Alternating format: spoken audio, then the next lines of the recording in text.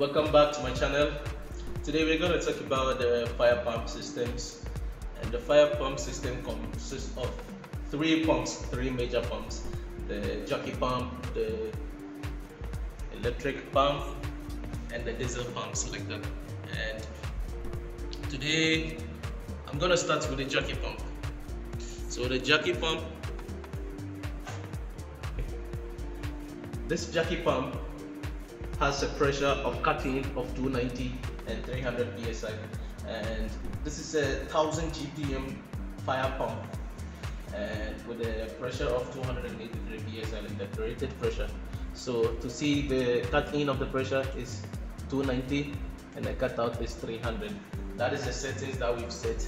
But now the pressure there in the system is 329. It's good. So we move on to the diesel pump, diesel controller. This is the diesel controller, and this controller, now we made the settings to 265.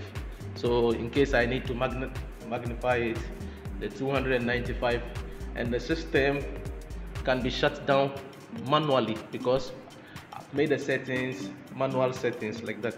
So you can just bring it a little close so you could see it's manual shutdown. So means to say, when the pump runs, unless you switch it off, it will just be running a la toll continuously like that. Okay, so this, as per the system, is gonna be using 12 volts battery as a backup battery. This is the standby pump. The standby, because whenever there is loss of power, it's going to be running on the, it has a standby battery of 12 volts that is going to be used like that. And this is Tonatec, the controller that we use is Tonatec, and the diesel engine is Clark. Now looking up here are the interfaces that is being interfaced to the fire alarm, and this I can just show you because this is easily openable. We can just open this to just show you what is happening in the panel. And these are the engine run. It consists of the engine run, the signals, the pump not in auto. So we can just find everything here on this. That are the contacts. Yes, it's here. So we have pump room trouble, we have engine trouble, we have hand and auto mode, off hand mode, engine run, and controller trouble like that. So with this system you can just interface it either by using the BMS cabling or by using fire alarm to just control the system. It's okay. All the system comprises of a sensing line which is connected between the check valve and the main valve like that on the discharge line. So what it does is, that is what senses the pressure in the system. So with this, in case I would want to run, I need to just drain some of the water to the drain, and if I drain, as the pressure drops to 265, the pump is going to run automatically like that. Pause. Now this is the electric pump controller, and this is the main duty pump, and it's being set to a pressure of 275 psi, and the stop, it's also manual stop. So it's going to be running until you just put it to a stop. This is the start mode, you on manually, and this is the stop mode, and this is the test. In case you want to test it, you can just test it by pressing this one, and it's going to, and with this, it's a USB. In case you need to make any programming or new program that you want to put on, you can just access by using this one, only if you are authorized. Okay, I'm going to explain this into details in our next video as to how to just make settings of the pumps, but for now I'm just giving you the overview of it. Come on, let's go.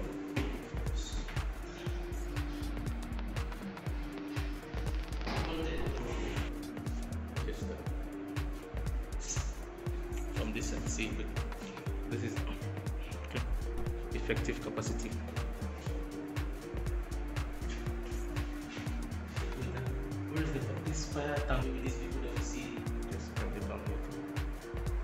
or I make it small.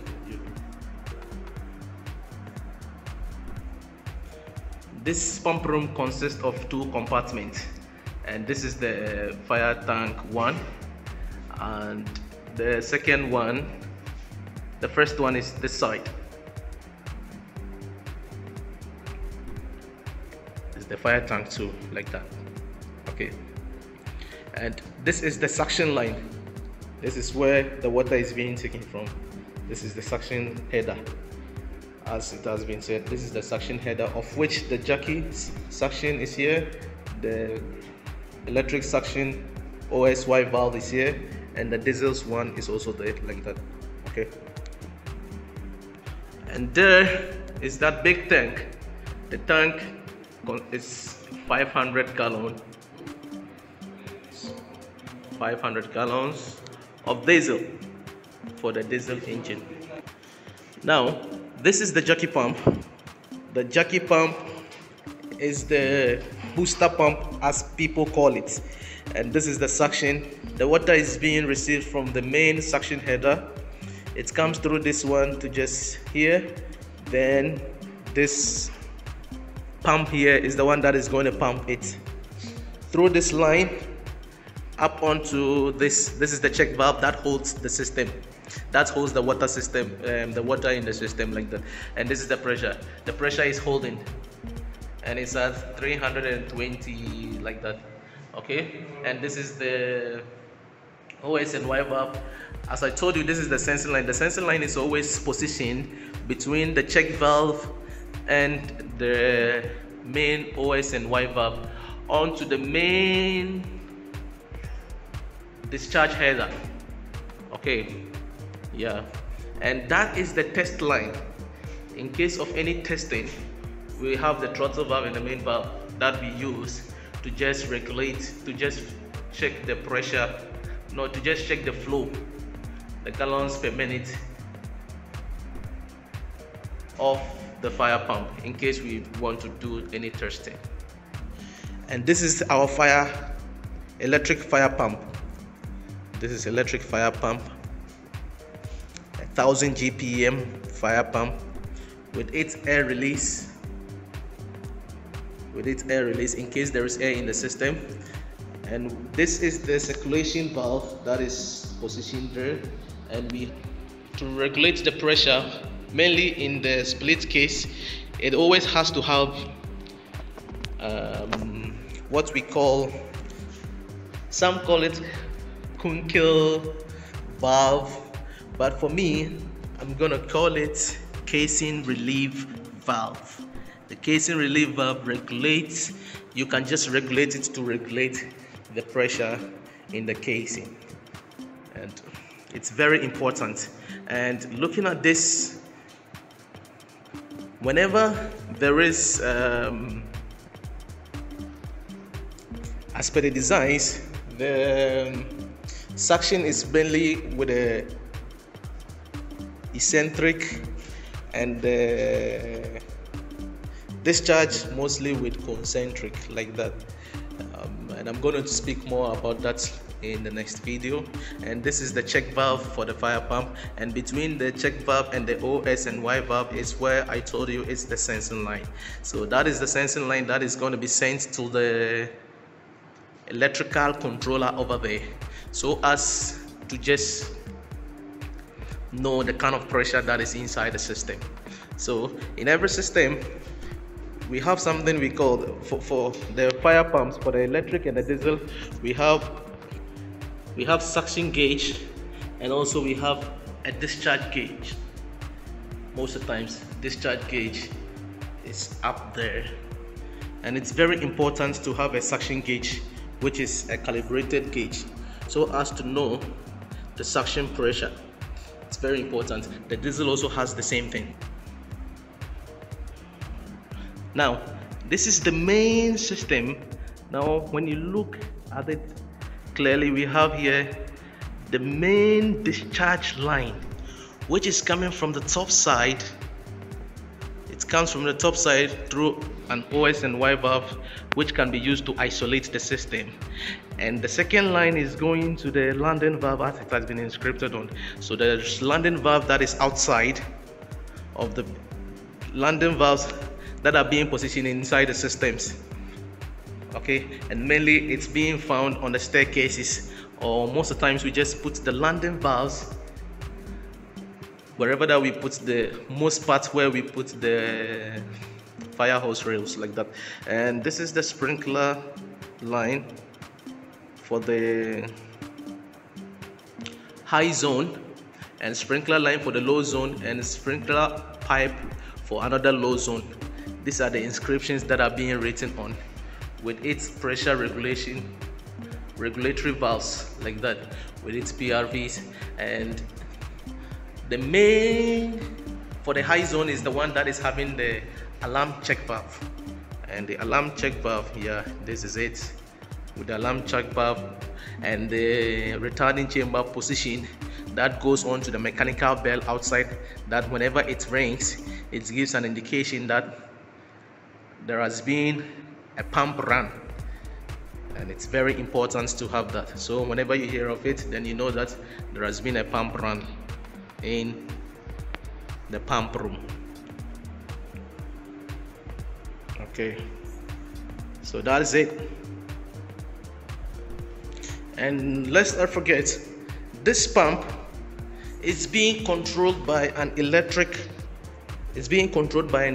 motor, which is being connected to the electric fire pump controller, and it's being supplied with a power supply on top. That red box that is there is a power supply, but it has been covered nicely so as not to be seen. And on top of it is the monitor modules, the modules that monitors the system in case there is any pump run, there is any trouble in the system. Yes, the modules are going to be, because there is nobody here standing by inside the pump room, so that is what is standing by to just show, or just to tell, that there is something that is happening in the pump room. And the line here, I will just talk about it in no time. Now we move on to the diesel fire pump. Diesel fire pump is also known as the standby pump, with its suction gauge nicely installed here. Okay, with its system also here, with the discharge pressure gauge also there. And this is the check valve, and I told you of the sensing line between the check valve and the OS and Y valve. And there is another pipeline that has been connected here, and some people would just be curious, asking what is the use of it. And voila, there is something also that has been installed there. It's called a PRV, the pressure relief valve. It's not a pressure regulating valve, this is the pressure relief valve. The work of it is, because the diesel has an increasing, it can be increased, it can be adjusted. Mainly they've installed this relief valve so as whenever there is a higher pressure, the set pressure of the relief will just relieve some of the pressure, so as for us not to have too much pressure in the system. So it's always installed before the check valve, so as to relieve the pressure before it will just be stored, because any water that enters through this check valve cannot come back. So in case it's being pressurized without being relieved, then it means we're going to have too much pressure, of which it can break the sprinklers, or it can just cause damage in the system. So it was being thought of, and it was being positioned there. Yeah, and this is the fire pump that we're using. We're using the AC fire pump system with an RPM of 23550 like that. Yeah.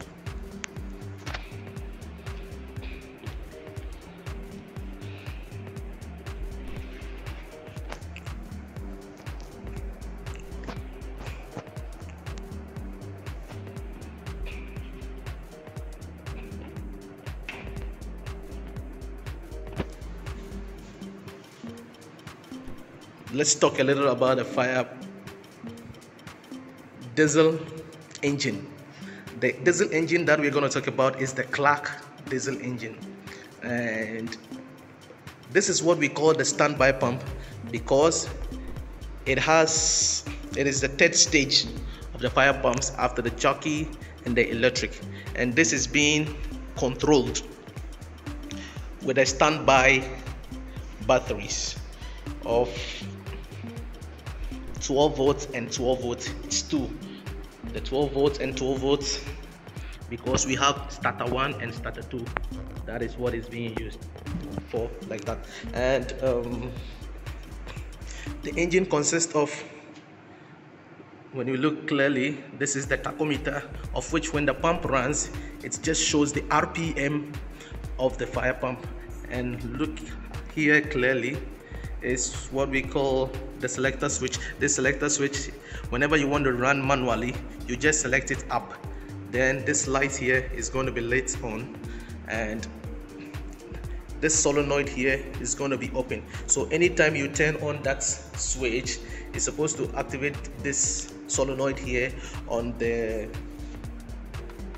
circulation valve. This is what we call the circulation valve. If you don't know what the circulation valve is, the circulation valve, what it does also, I'm going to explain to you. So let's come here, and we have here the oil gauge that shows you the gauge of oil whenever it's running, and this is the battery 1 gauge, this is battery 2 gauge, and this is the water temperature. So in case the water temperature is very high, it's going to be shown, and when it's very low, it's also going to be shown here. This is the overspeed shutdown. Whenever you see this light, it means the system is running on overspeed. And this is the overspeed reset. This is the manual crank 1. When you put in manual run, you can just select manual crank 1 and manual crank 2 to just run the system. And this is the overspeed verifier. In case you would want to verify overspeed, you just put in auto mode. As it's running, you just push this lever up, then the light here will just be shown, and the system will shut down with this light. And after you want to reset it, you're just going to use this one to just reset it by just positioning it up like that. And talking of this one, this is the fuel return. We have the inlet also as well, that is coming from this side down there, yeah, to the system. We have an inlet and we have an outlet, and this is here, this is the supply. The supply has a pump, so in case whenever you feel you put your diesel in like that, this is the pump to just pump it. In case there is air in the system, you can manually pump it like that, so as for you to just, this is the oil filter for clock, and this is the fuel filter like that to just filter the system. This is the regulatory valve, and mainly the function of this is to just, the water will just be circulating in the system to just cool down the system like that. Mainly this is supposed to be normally closed, but it's shown here normally supposed to be normally closed. So this is also normally closed. Okay, it's normally closed now, and this is normally open. This is also normally open, and this is normally closed. So the system, how it works, there, whenever pump is running, there is water that is going to be passed on through this line to come onto here, and because it is running, it will just open the solenoid that is here, so as for water to just pass through. The water passing here will just go directly through this heat exchanger into the system, to the jacket, okay, into the system on, then it will just be circulating